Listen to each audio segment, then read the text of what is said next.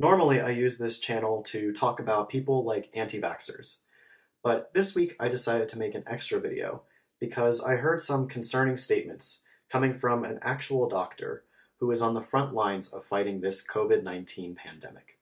I have enormous respect for doctors and healthcare workers, especially now, but having a degree does not give you a free pass to spread misinformation. And so, here we are. I'm talking about Dr. Daniel Erickson, who is a doctor of osteopathic medicine out in Bakersfield, California. Recently, he and a colleague gave a press briefing about COVID-19, where he made some really dubious claims. So let's take a listen. No, I'm saying you have to give the virus time.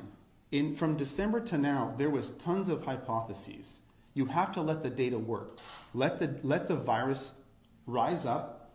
Then we study it and we see, did we respond appropriately? Initially, the response, fine, shut it down. But as the data comes across and we say, now wait a second, we've never ever responded like this in the history of the country. Why are we doing this now? Well, our response is unprecedented because this virus is unprecedented. It's the first time that the modern world has seen a brand new virus that has gone pandemic on this scale. As you guys know, the initial models were woefully inaccurate. They predicted millions of cases of death, not of prevalence or incidence, but death. That is not materializing. And some of them were based on social distancing and still predicted hundreds of thousands of deaths, which has been inaccurate. Well, models are kind of meant to be wrong. They're meant to adapt and change as we gather new data. So it's not really a surprise that the earliest models with the least information are turning out to not be accurate. But remember that we're just in the middle of this. At least in the US, cases have only been rising for really the past about 2 months. So we really aren't sure how many people are going to end up dying from this. But as of filming this on May 1st, about 60,000 people have died in the US, and worldwide that number is about 235,000. That's only expected to grow as the year goes on. What is materializing in the state of California is 12% positives. Well, if we have 39.5 million people. If we just take a basic calculation and extrapolate that out, that equates to about 4.7 million cases throughout the state of California, which means this thing is widespread. That's the good news. We've seen 1,227 deaths in the state of California with a possible incidence or prevalence of 4.7 million. That means you have a 0.03 chance of dying from COVID-19 in the state of California. That is extremely irresponsible for a doctor to say with confidence at a press briefing like this. Just because you have 12% of all the patients that you're testing turning up positive does not mean you can extrapolate that number to the entire population of California and expect that to be accurate. You were just criticizing early models for not being accurate. Your extrapolation is extremely inaccurate. The actual death rate of this virus is likely something we won't know for a while. We need more data and more time. So at a time like this, to extrapolate and make this weird assumption in order to come up with a very small number, in order to apparently downplay the dangers of this virus, is just irresponsible. That would be like me saying that in a span of about 2 months, 64,000 Americans died from COVID-19. If we extrapolate that out to the end of the year, then we'll have about 360,000 deaths from COVID-19 in America. That's not true. Hopefully it's not true, and it would be wildly inaccurate and irresponsible of me to say that that is a real statistic. Right now, worldwide COVID-19 death rates range from 0.08% all the way up to about 15%. And those rates vary for a variety of reasons. But we won't really know the actual number until we have more time. Our best estimates, though, is that it will fall somewhere between 1% and 2%. And as we move through this data, what I want you to see is millions of cases, small amount of death. Those millions of cases you're talking about aren't real. They're extrapolated. It's not real data that he's talking about. The reason I'm making that point is because we're going to compare this to flu and say, is this significantly different from influenza A and B? And if not, why has our response been what it is? We always have between 37 and 60,000 deaths in the United States every single year. No pandemic talk, no shelter in place, No shutting down of businesses, no sending doctors home. That's from the flu, by the way, just to clarify. It's really confusing to me why a doctor is saying this.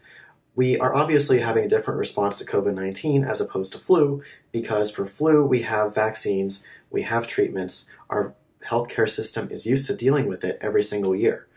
For COVID-19 we have no vaccine, we have no treatment, and it's a brand new virus that is putting a huge strain on the healthcare system. Now I want to compare flu virus. Is this significantly different? And I just got a little bit of data here. So deaths, per the CDC, 24,000 to 62,000 deaths each year. We had about 45 million total cases in 2017 with about 62,000 deaths, or a 0.13 chance of death from flu in the United States.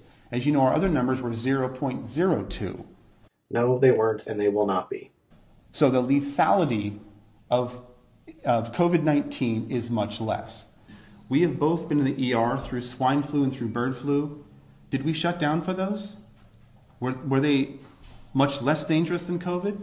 Is the flu less dangerous than COVID? Let's look at the death rates. No, it's not. They're similar in prevalence and in death rate.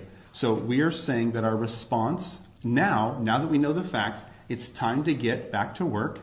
It's time to test people. This is honestly one of the strangest things that I've heard him say all press conference. As of now, on May 1st, about 64,000 Americans have lost their lives due to COVID-19. That's already more than an average flu season.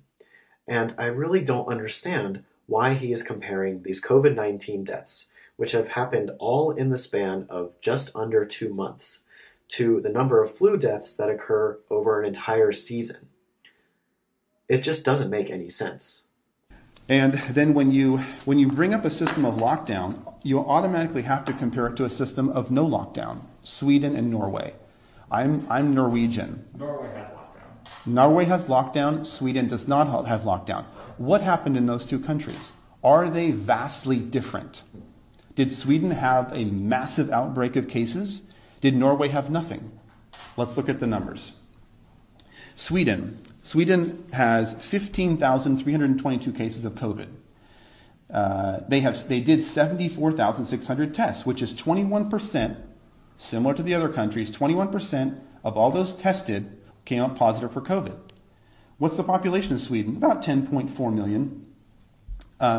So if we extrapolate out the data, about 2 million cases of COVID in Sweden. They did a little bit of social distancing. They would wear masks and separate. They went to schools, stores were open. They were almost about their normal daily life with a little bit of social distancing. They had how many deaths? 1,765. California's had 1,220 with isolation. No isolation, 1,765. We have more people. What I'm getting at is millions of cases, very small death. Norway, its next door neighbor. This is where I come from. These are two Scandinavian nations. We can compare them as they are similar. Let's look at the data. Norway, 7,191 cases of COVID. Total COVID tests, 145,279. So they came up with 4.9% of all COVID tests were positive in Norway.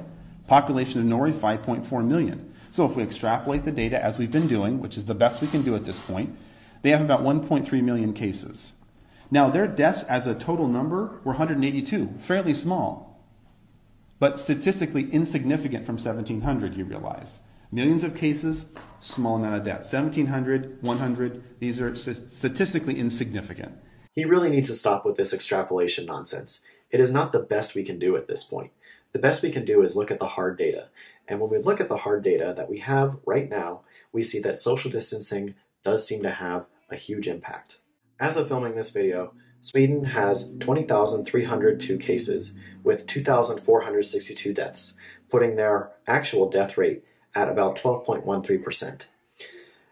On the other hand, Norway, as of now, has 7,710 cases and 207 deaths, with an actual death rate of 2.68%. I don't know why he is saying that this is statistically insignificant, especially at a time where data is constantly flowing in and things are always changing. It is impossible to make definitive statements about this, but as of now, it seems social distancing is having a real effect. At least it seems to in the example that he specifically gave. When you're a little child crawling on the ground, putting stuff in your mouth, viruses and bacteria come in, you form an antigen-antibody complex, you form IgG, IgM. This is how your immune system is built. You don't take a small child, put them in bubble wrap in a room and say, go have a healthy immune system. This is immunology, microbiology 101. What I'm seeing is when you take human beings and you say, go into your house, clean all your counters, Lysol them down. You're going to kill 99% of viruses and bacteria. Wear a mask, don't go outside. What does that do to our immune system? Our immune system is used to touching. We share bacteria, staphylococcal, streptococcal bacteria, viruses. We develop an immune response daily to this stuff. When you take that away from me, my immune system drops. As I shelter in place, my immune system drops. You keep me there for months, it drops more. And now I'm at home, hand washing vigorously, washing the counters, worried about things that are indeed what I need to survive. It is true that our immune systems develop an immunity by encountering new antigens from a virus or a bacteria, and then remembering those antigens so that we can fight off those pathogens later. Usually, that memory lasts for a long, long time. There is no evidence that sheltering in place and social distancing for a short amount of time is going to significantly affect your immune system in any negative way. And in the meantime, our immune systems are still constantly being encountered by thousands and thousands of viruses and bacteria every single day. What he is saying has no biological basis, and there is no reason to be medically concerned that we are going to see a huge spike in other diseases if we all suddenly come out of social distancing. What we do have to worry about are hundreds of thousands more cases of COVID-19, which will lead to many, many more deaths. You think people are worrying too much? Of course they are, but that's from media telling them to. So, should people panic about COVID-19? No, we shouldn't panic, but we should take it seriously, and we should care. This is a very unprecedented virus, and we are taking very unprecedented measures in order to mitigate its spread and the overall death that it causes. We're likely to be making mistakes during this time. We will likely look back and say exactly what we should have done differently. But right now, it is really hard to do that when misinformation like this runs rampant. Right now, we don't have all the data. We're not even close. And so taking the data that we do have and manipulating it in ways that make no statistical or scientific sense in order to make these really strong statements that seem to downplay the severity of this virus is extremely irresponsible, and I'm really disappointed to see someone in the medical field doing this. So if you're frustrated on where to get accurate information on COVID-19, my answer is not to listen to the mainstream media, but to listen to scientists and doctors. And when I say that, I mean multiple. Don't just listen to one scientist. Don't just listen to one doctor. Try and learn from the entire community. That's the best way you're going to get your information. I will leave the links to some of my favorite science sources in the description. And for now, that's going to do it. I'll see you next time.